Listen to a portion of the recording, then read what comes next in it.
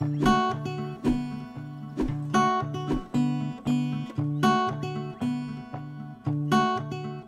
everyone, and welcome back to the Green Developer channel, the channel where I share my whole development journey, developing my first ever indie app through vlogs that I post on this channel every week. If you'd like to check those out, there's a whole playlist that I'm gonna link down in the description below that shares everything I've been working on so far. And before I get to today's topic, I want to remind you, if you like this video, make sure to hit the like button down below. It helps me more than you can imagine. And if you want to see more of these types of videos, hit the subscribe button so you're notified next time I upload one.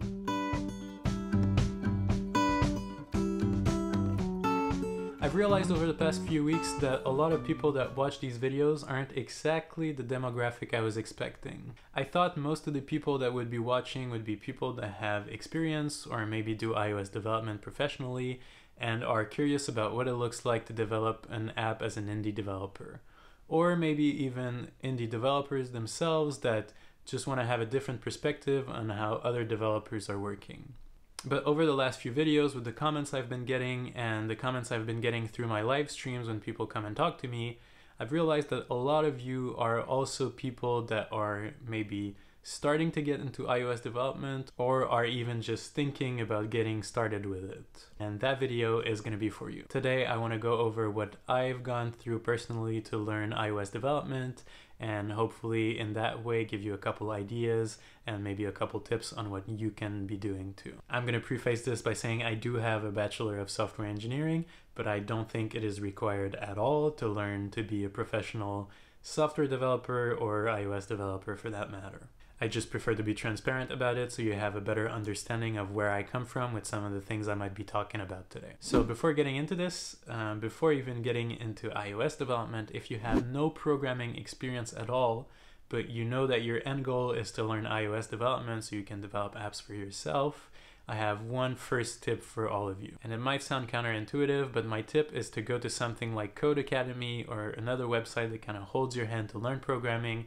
and actually start learning a different language first. Now, I'm not saying go learn a whole stack or learn to go make games or web development and do a full website. I'm just saying go learn the very basics of a different programming language like JavaScript or Python or whatever. Just enough to kind of get familiar with what functions are and variables and data types and stuff like that. Like I said, the idea is not to become an expert at those other languages, just to get a basic idea of what another language looks like before jumping into Swift and, learning that language. The idea behind it is that people kind of have a tendency to label themselves and stick to something directly, and that holds even more true to new programmers. And in doing so, new programmers sometimes get kind of scared of other languages because they think they're extremely different, when in reality they're not, and they have a very common core that is different but similar enough that you can, relearn it quickly and not be so scared of those other languages. The reality is, as a professional or even as an indie developer, it might come up that you need to, do something in a different language for whatever reason. Maybe you need to run a script on a backend in Python for some reason, or your backend team is working in C# and you need to understand something because someone's on vacation. And the quicker you get out of your mind that you only know iOS development in Swift, the better it's going to be for those situations. So might as well get a jump start while you're a beginner and, get that out of the way right away and see that things aren't so different after all. And once you have that little base, you can move on to Swift, knowing that it's not going to be an issue for the future when you have to come back to the other one. But that's just my 2 cents. You can do whatever you want with that and jump right into Swift. It doesn't matter if you learn that other language further down the road when you need it, but having that small grasp of the fact that they're not so different after all and you shouldn't be scared of them is a good thing to learn right away as a developer. So let's get into the actual subject. I want to touch on 3 things that I've personally used when I was learning Swift and iOS development. First one is probably the one that, if I had to guess, if you Google, learning iOS development course, is probably the one that's going to come up first.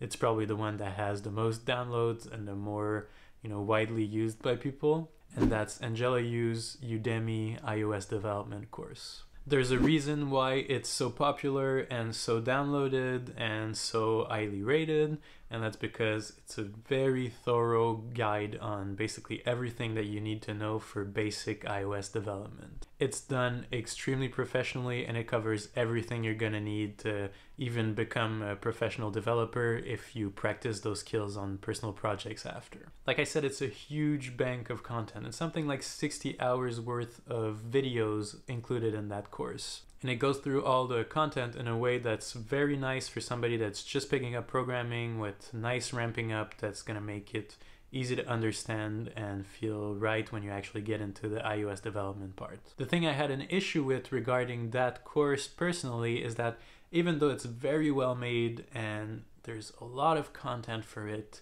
it was kind of tough to keep up with for me, just because of the fact that they are very long videos, and they are videos that are planned for and kind of scripted in a way, if you want, so that they are very dense in content but are also very long, which means they can kind of get overwhelming a little bit when you have to work through them all. That's not to say it's a bad thing. Some people prefer that type of content, prefer longer videos, prefer very dense content that's, you know, shot rather quickly without much wasted time.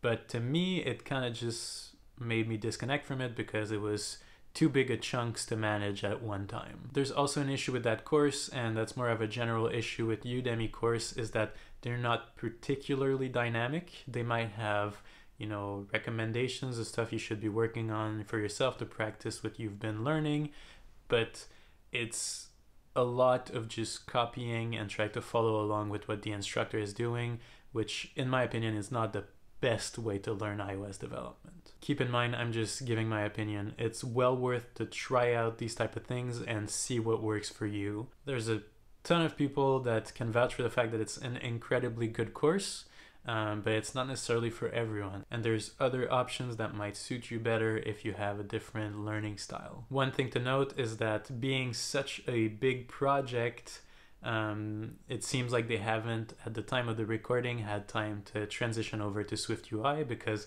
they obviously have to go through a whole bunch of content and try to remake it and rethink it for SwiftUI, so they haven't reached that point yet. If you really want to jump into SwiftUI right away and skip over UIKit, it might not be the thing for you, or at least you should go check out to see if they have updated it since then. So overall, in my opinion, a fantastic course that is made very professionally and that makes sure you're going to have all the tools required to make an app, but in a very dense and sometimes kind of heavy way because of the sheer size and density of content that these videos present. Second thing, which might feel a bit more natural to get into and follow along if you have an academic background. I'm talking about Stanford's iOS courses presented by Paul Hegarty, which is a incredible professor and a really good teacher of iOS development. To contrast with the Udemy course I've just been talking about, the whole course has been remade to present SwiftUI as its core, which obviously gives you the option of, you know, learning SwiftUI, or maybe going back to an older course if you want to learn UIKit. Even though there's small changes that might have been done through iOS releases, it's still going to be a good source to learn UIKit as a whole. Now, just because it's presented as lectures, it's obviously quite different to the like edited and planned out videos that are presented in the Udemy course.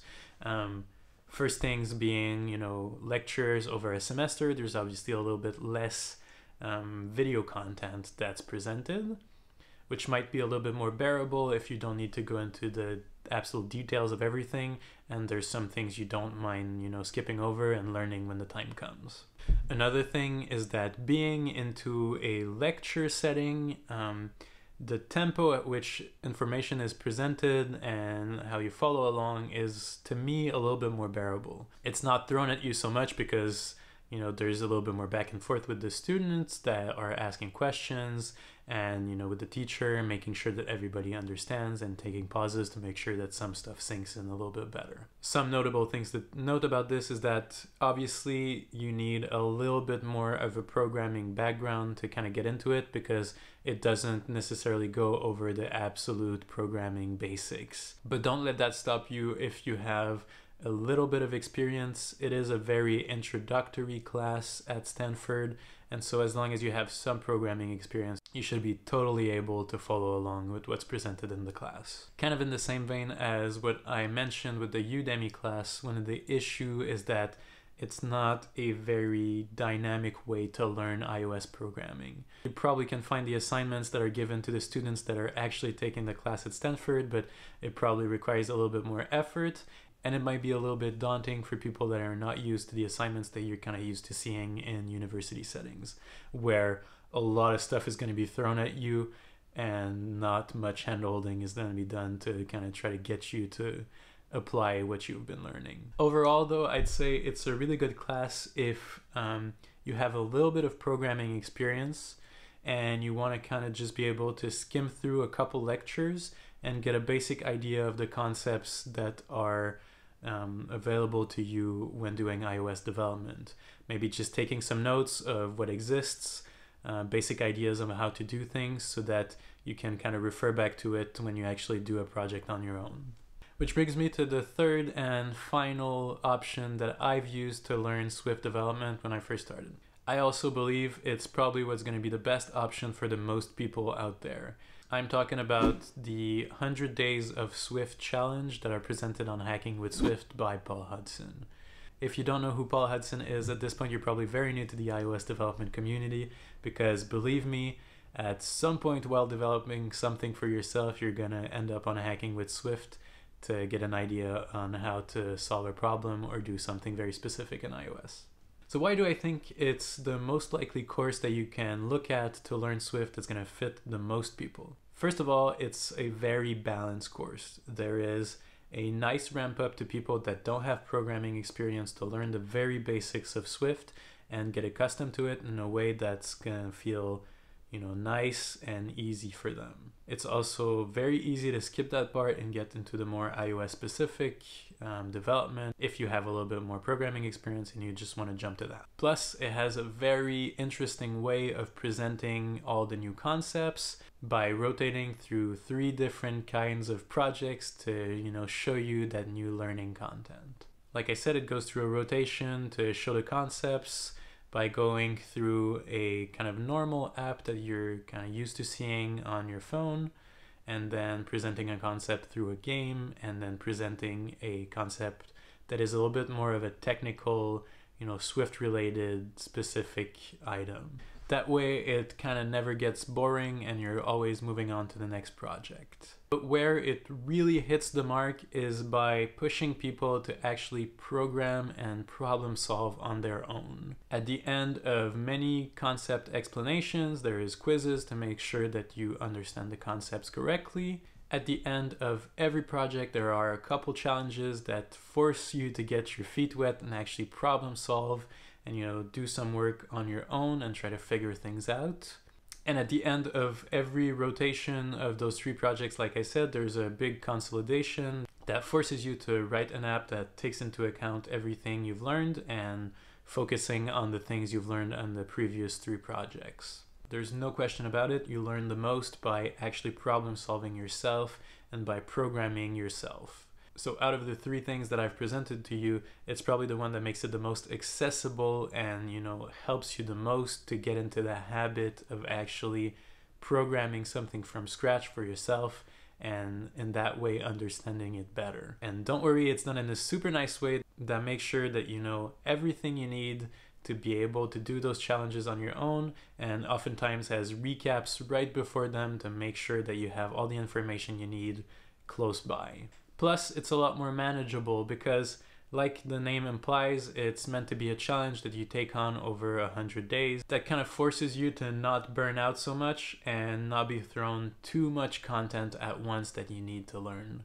And it also kind of forces you to learn right away that things stay fresh and feel better in a programming sense when you do a little bit every day. And it's something that's going to follow you for your whole programming career or lifetime. You need to kind of stay at it and do a little bit all the time to keep your mind fresh and for it to feel the best. It doesn't matter how long you've been programming for. If you stop for 2 weeks, it takes a little bit of time when you come back for it to click and, you know, get back into the right mindset. Getting into that habit right away of doing a little bit every day is going to be paying off immensely for you if you can actually make it happen. So there it was, my quick opinion on 3 things that I've personally used to learn Swift and iOS development. But here's one last thing. It's going to sound a little bit ridiculous after what I've been talking about, but don't be scared to not complete those courses. As soon as you feel like you're ready and you have a basic understanding of how to do a couple things that you want to include in the app that you want to build, go start working on your own project. The sooner you start working on your own project and start applying things to your specific context, the best it's going to be. First of all, you'll always be applying the concepts, which means you're going to retain them better. You're going to get a better understanding on how they match together when they're part of a bigger project. And you'll get into the mindset of how all developers work, even if they've been programming for 20 or 30 years. They try their best until they hit a wall, and then they try to figure out the part that's blocking for them. So as soon as you feel ready, go start your own personal project. Get as far as you can with it, and when you hit that wall, either go back to the courses you've been taking to try to see if it helps you get past that wall, or, you know, just get into the habit of finding the answer on Google, reading the documentation, or finding a video from a content creator on YouTube that's going to explain to you how to do what you've been missing. I'm telling you, this is the absolute best way you're going to learn iOS development, or any development for the matter. All those courses and the guides and whatever I've talked about today are good to get you started and maybe to help you get past hurdles when they come up, but don't be scared of just getting started on your own project. That's when you'll really feel like the pace is picking up and you're starting to learn more and more stuff. Plus, it's just more fun because you're going to be doing what I'm assuming you're learning iOS or development for, and that's making your ideas come to life and finally, you know, do that project you've always wanted to do. So I hope this was helpful. It was just my quick opinion on a couple things. I hope that it helps you or maybe made you discover more things if you hadn't heard about some of the things I talked about today. Either way, if you liked it, make sure to hit like I said earlier, it really helps me. And if you want to see more video, hit subscribe. Until next time, don't be scared to go learn Swift. Everything's going to turn out fine. You'll do great. And take care. I'll see you next week.